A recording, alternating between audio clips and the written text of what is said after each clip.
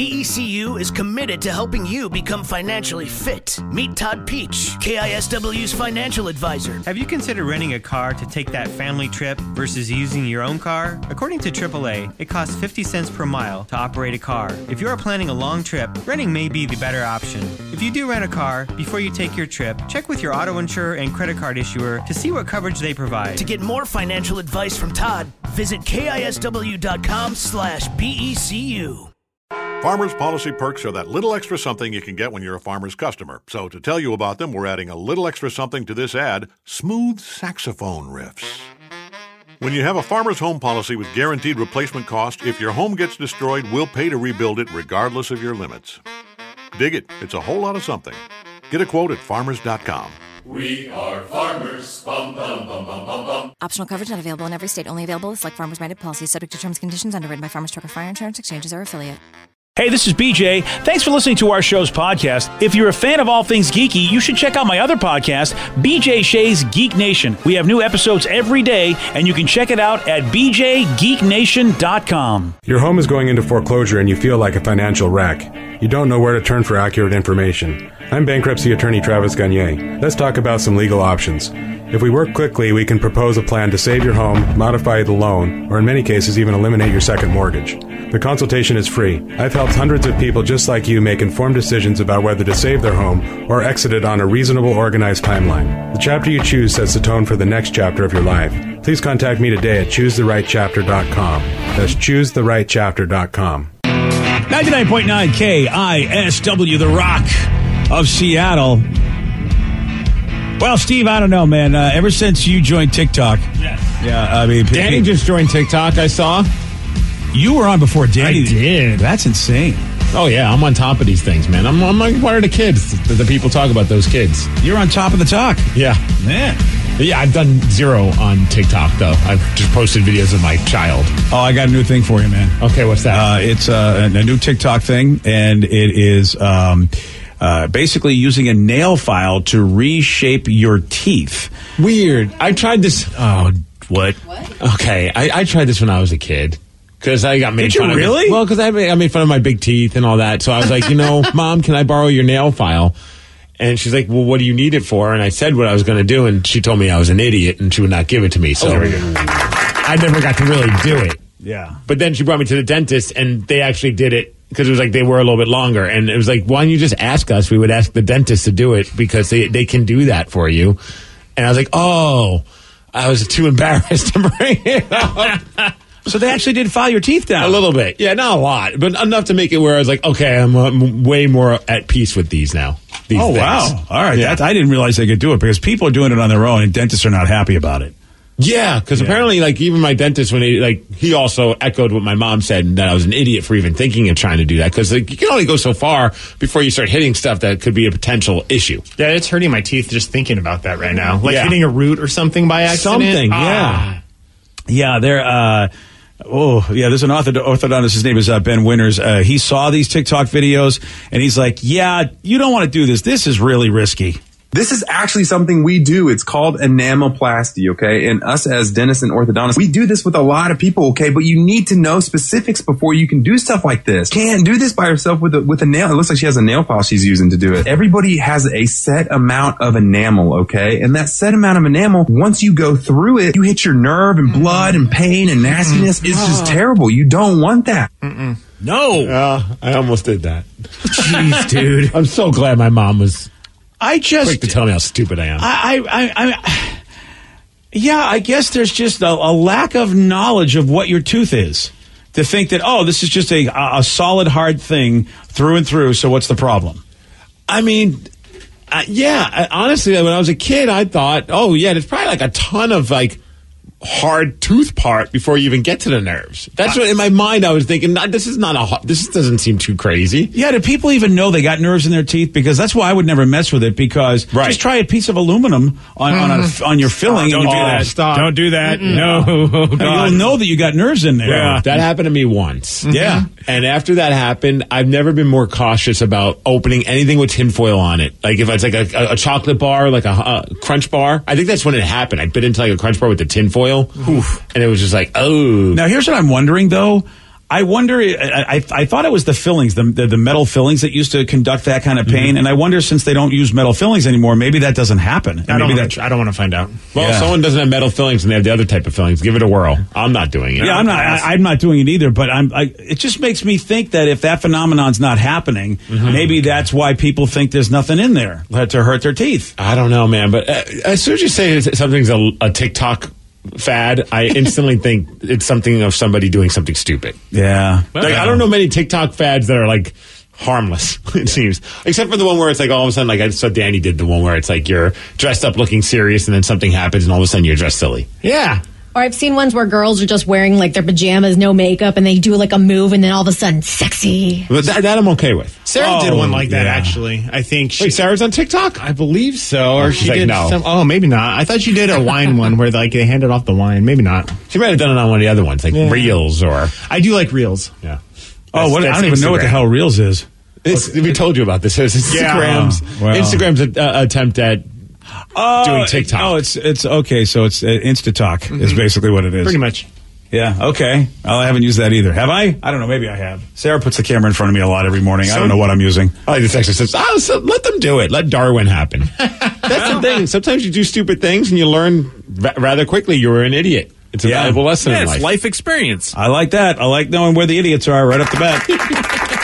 Someone said I have both metal and enamel fillings. It hurts like hell on both, according to Nick. Okay. Thanks, Nick. Thanks, Nick, for doing something for science. Isn't that weird that enamel also is a conductor of that? I don't understand why. Or if you guys already the metal ones in there, metal, you know what I mean? Like if he already has the other fillings in there that, in addition to the enamel ones, maybe they're still zinging him. Yeah, I'd like to try. I'd like someone to try it who only has enamel and then give us their report. Yeah. And that way we can know for sure. Put it on TikTok. Yeah, please put it on TikTok. And of course, we didn't ask you to do it because we don't endorse this kind of thing. We could call it "I'm Stupid and This Hurts" challenge.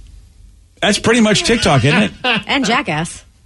I think that's where it all started. They were professionals, weren't they? Hi, this is Johnny Knoxville, and this is TikTok. Yes, they were paid to do stupid stuff. So yes, they were professionals. They were professionals. Yeah, Johnny Knoxville. This is TikTok. I think really this is amazing. I'd watch that every day. Would you really? Straight up, yeah, I would. Yeah, Okay. They're short form, so you can just see it and then move on with your day. It's like 10 seconds. I'm okay with that. Yeah, I mean, why hasn't Steve-O? Maybe is Steve-O on TikTok? It feels like that whole Jackass crew. It's made for them. Well, Steve-O's busy duct taping himself to a billboard in Los Angeles. Yeah, like to promote whatever he's doing, right? Right. Yeah, which should be like his new TikTok. Is it a channel? Do they call it a channel, or is it a talker? I don't know. Yeah, I'm going to have to look into that, BJ. I'm really trying to figure out. Open up the stupid TikTok again. Yeah, look it up. See what you call it. Is it? I don't know what they call it. Well, while you're doing that, let me tell you about Thursday Night Football. Last night, the limited number of fans did something that definitely wouldn't be considered social distancing, and they got kicked out because of it. Steve will tell you all about it. He's got the Migs Report for you at 6:17. BJ and Migs, mornings on The Rock, 99.9 KISW. BECU is committed to helping you become financially fit. Meet Todd Peach, KISW's financial advisor. Auto insurance is probably one of your larger expenses, so periodically take some time to see if it can be reduced. Check for discounts for paying in full versus monthly installments. Consider a higher deductible, improve your credit score, and lastly, don't be afraid to shop around. To get more financial advice from Todd, visit KISW.com/BECU. With Farmers, you could get savings just for becoming a customer. It's a little extra something. So to tell you about it, we're adding a little extra something to this ad. Precious baby giggles. When you switch to Farmers, you could save an average of $437 on your home insurance. And that's a whole lot of something, baby. Get a quote at farmers.com. We are farmers. Bum, bum, bum, bum, bum, bum. Based on average nationwide annual savings survey data July 2020 to 21, underwritten by Farmers Trucker Fire Insurance Exchanges or affiliate. Products not available in every state. 99.9 KISW, The Rock of Seattle. Well informed on the issues of the day? Not this guy. Live from the KISW News Center in downtown Seattle, this is the Migs Report. Well, thanks, you guys. Thanks to Mercedes-Benz of Seattle for giving us the Migs Report. And it's the day of all days. I feel like we just celebrated this day, but I don't care. I'll celebrate it again. It's National Cheeseburger Day. Yeah. Oh, it was National Double Cheeseburger Day. Is just the singles. Okay. So instead of getting the double Whopper with cheese, you just get a regular Whopper with cheese. Yeah, you can get 2 for $5, though. If it wasn't a tasty burger, I would really call foul on this double and single cheeseburger, but it is a cheeseburger. Right. I mean, what do you want? You want to celebrate World Bamboo Day? Ooh, I like bamboo. Oh, I do too, nice. But I mean, they grow fast. It's great. But bamboo's a great tree. It's a great fence. Oh, yeah. I mean, it's also National Concussion Awareness Day. So shout out to Conky from the Trailer Park Boys. I mean, I feel like National Cheeseburger Day is the best one to go with. All right. But I love Conky, though. Oh, Conky's the best. Yeah. Somebody did a little survey about like different comfort foods, and burgers was towards the top of the list at number 2. What do you think is the number 1 comfort food when it comes to people just trying to eat bad and feel good about it? Ooh.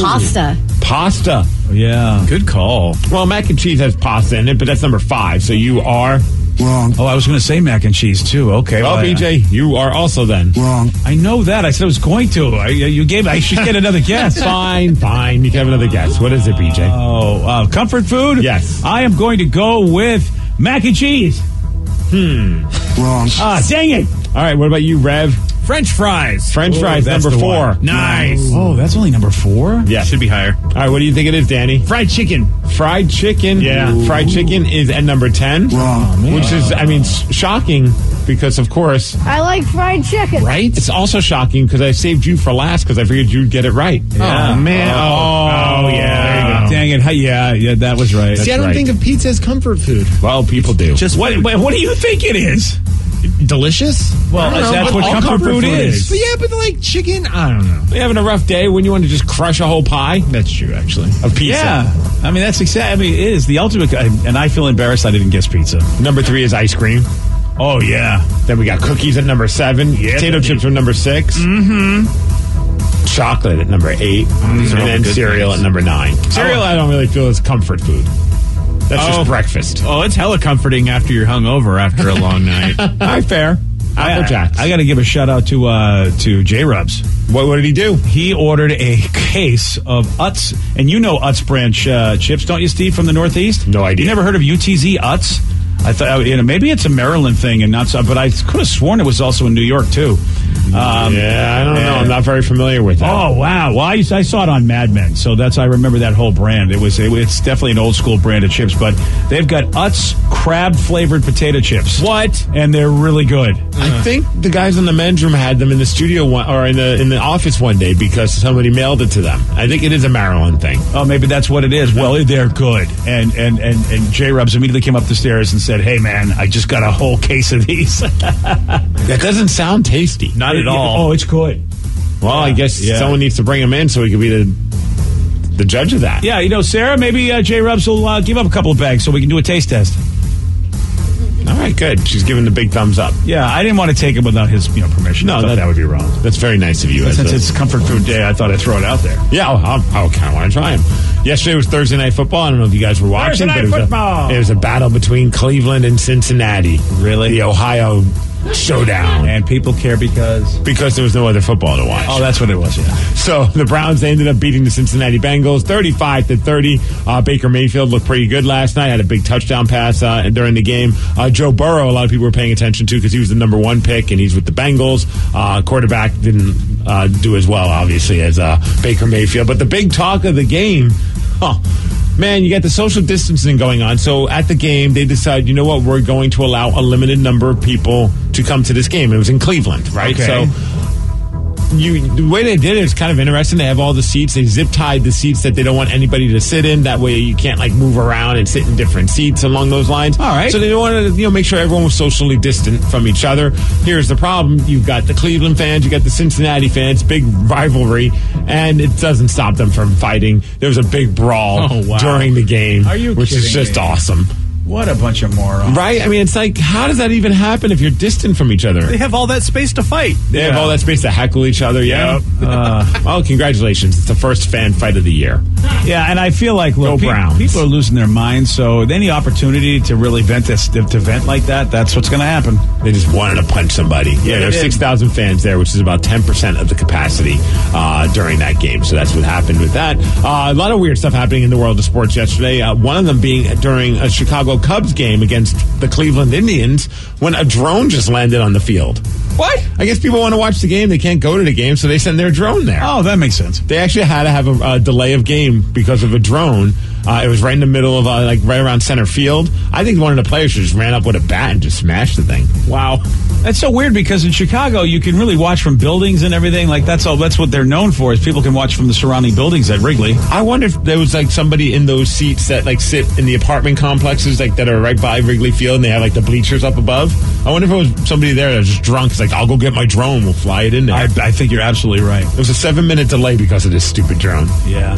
Mariners need a drone to delay their games. Oh, Jeez. Is it happening? Well, they were winning, and the next thing you know, they lose the game to San Francisco, 6-4. They're now 3 games back from second place in the AL West. That's not looking good. No, that's not good. They play San Diego tonight, so hopefully they crush them. That'd be nice. Sounders are going to be playing tonight against LA Football Club. That's at home, so, suck on some oxygen, boys, because, the air and stuff. But I am surprised they're playing. I really, the air quality is not going to be good. Why are they doing that?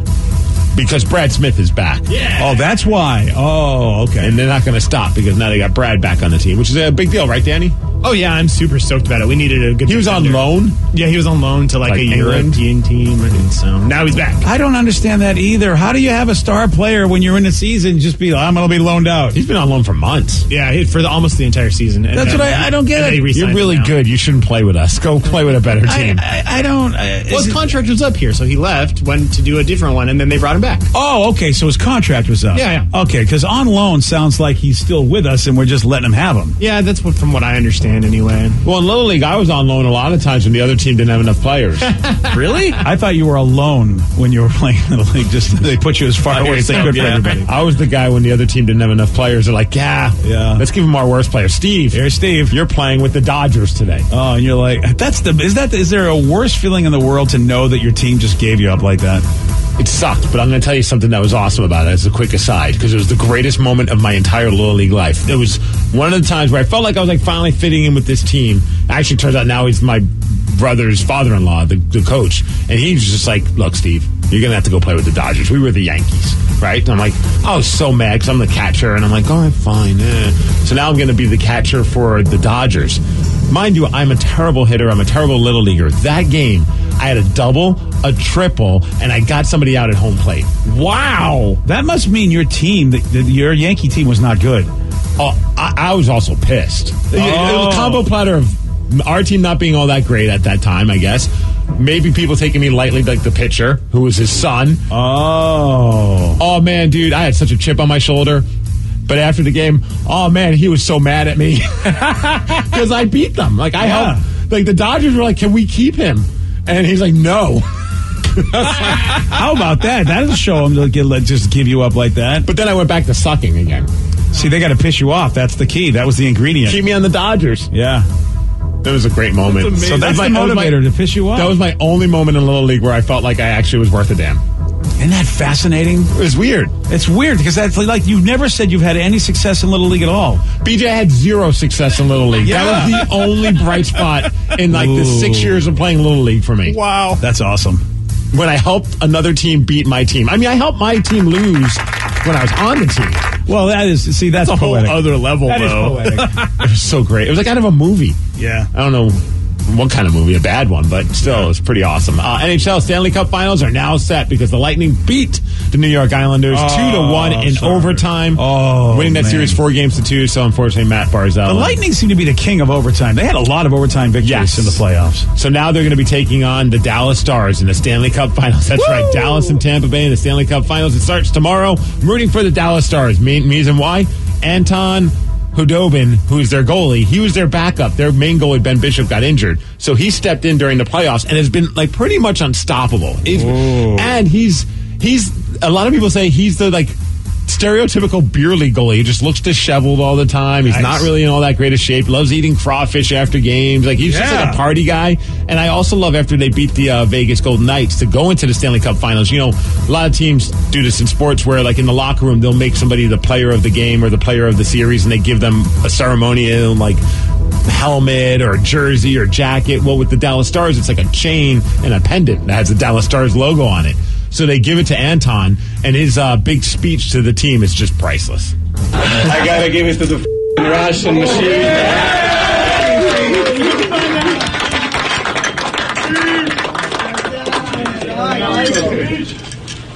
We're not going home! That's right. We're not going home, BJ. Anton is a man of many words. I love how I almost hear a pin drop. Yeah. Like, what's he going to say? What's he going to say? We're not going home! Oh, that's awesome. So that all starts tomorrow. Seahawks are playing Sunday night football against the Cam Newton-led New England Patriots. So bizarre. Yes. I cannot wait. It's see bizarre Joe on Monday as he's sad because the Seahawks beat them. Yeah, it's so bizarre because we face Cam Newton, and it's weird. Just, I was seeing him last week in a Patriot uniform. It's just so weird, like somebody else's quarterback, but it's somebody we know. Yeah. Oh, no, it's a guy that they've played against many times in the regular season. So it should be a fun one. Sunday night again. They can watch that with the NBC. And that's at home, but of course you can't go. Oh. You mean we can't have a fight in the stands like Cleveland? No. I mean, I guess we could just tweet mean things to each other. Yeah, we'll do that instead. Okay. Today we're going to have a high of 66 degrees. Still, the weather is unhealthy, and that's the main report, and that's what's up. That is what's up. That's so weird. Yeah. Several celebrities took part in a table read of Fast Times at Ridgemont High last night on Facebook Live. Table reads are becoming a real popular thing since, actors aren't really doing a whole lot with Corona.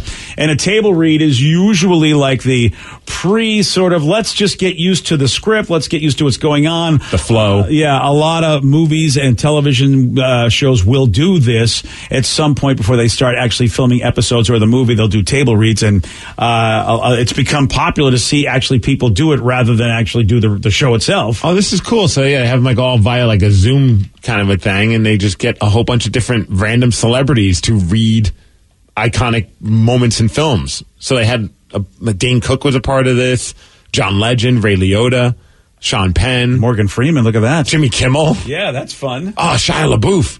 Oh, man. Matthew McConaughey. And of course, Fast Times at Ridgemont High had a very iconic scene with Phoebe Cates and Judge Reinhold. And the best part about this is, who they had playing that, because it's like the part where a judge is like taking care of himself while taking care of some business, and she walks in. Well, Oh, it's a classic moment. But they had two people who were divorced do the lines for that. Yeah, Jennifer Aniston and Brad Pitt. How great is that? Which it's great because at some point she's seen him do a Judge Reinhold. Oh, we think. Yeah. Well, I would imagine at some point she saw Judge's Reinhold. It's, Brad's Pitt. Oh, okay. You know what I mean? So it's funny. No, but I didn't know if she ever saw him going by himself. That I don't know. That I have no idea.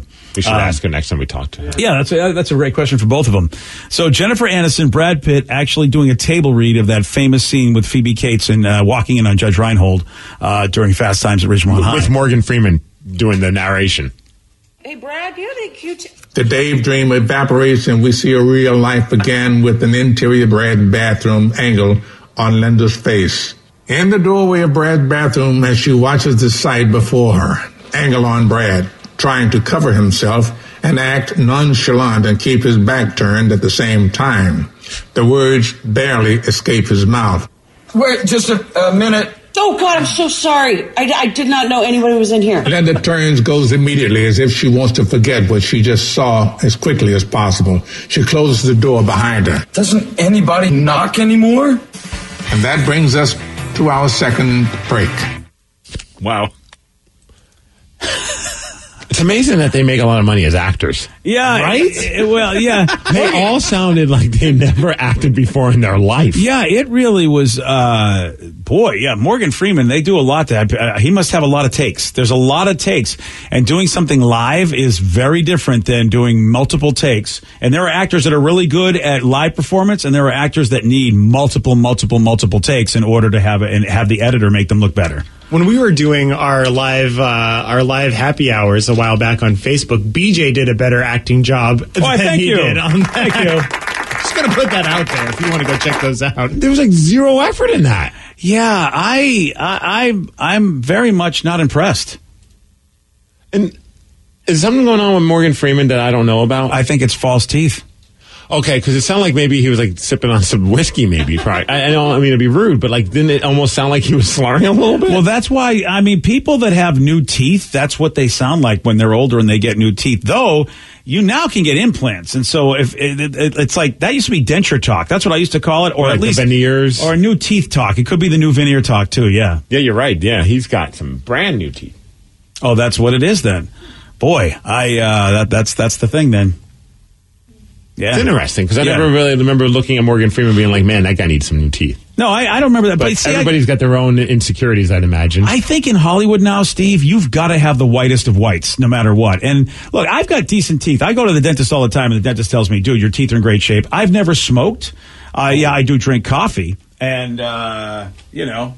Oh, yeah? I mean, I guess he did that. I've never early adjustments. Yeah, I never once paid attention to Brian's teeth, but now hearing that, I got to look at his teeth. Yeah, his teeth, I guess, weren't perfect after all, so he got new teeth. Somebody says Shia LaBeouf was a complete ass show at Spicoli. Of course they had Shia play Spicoli. Oh, yeah. It's either him or McConaughey. Yeah. All right. That would have been interesting. Yeah, that's not the greatest acting. I hate to say it. I'm with Danny on this one. Yesterday, Steve, he did get this one wrong. What is the name of the main dragon in the animated movie How to Train Your Dragon? Puff. No. Angry. No. Oh, wow. Jeez. Lilo. No. I don't know. Should be Puff the Angry Dragon. That's my new song right there. I've watched that movie. Oh, dear. The correct answer, of course, was Toothless. You want a shot at beating Steve, you got it. 206-421-ROCK. We're playing Beat Migs at 647 on The Rock. Today's podcast was brought to you by Travis Gagne, bankruptcy attorney. He's here right now and has agreed to answer more of your questions about bankruptcy. How do I know if bankruptcy is going to provide me with relief? What are the steps for my situation? There's so much information out there about bankruptcy with the internet and what people have heard from friends and other people that they've talked to about their financial issues or bankruptcy. There's also a lot of bad information out there or urban legends about bankruptcy. In order to determine whether bankruptcy makes sense for you, you need to talk to an attorney that's experienced in bankruptcy. So in order to determine whether bankruptcy makes sense for you, you should talk to an experienced bankruptcy attorney. And my job is not to convince you to file bankruptcy. My job is to help you to make that decision and have all the facts so that you can make an informed decision about whether bankruptcy makes sense for you, what benefits it's going to have for you, and what the downside of filing bankruptcy is. Thanks, Travis. If you have more questions about bankruptcy, you can reach out to Travis anytime at choosetherightchapter.com. BECU is committed to helping you become financially fit. Meet Todd Peach, KISW's financial advisor. Talking about money with our kids often begins and ends with, how much do you need? Start by helping them learn the difference between needs, such as clothing, and wants, such as money to go to a concert. Share with them how you go about managing your money and what you are saving for and why. Don't be afraid to share the mistakes you have made along the way. To get more financial advice from Todd, visit KISW.com/BECU.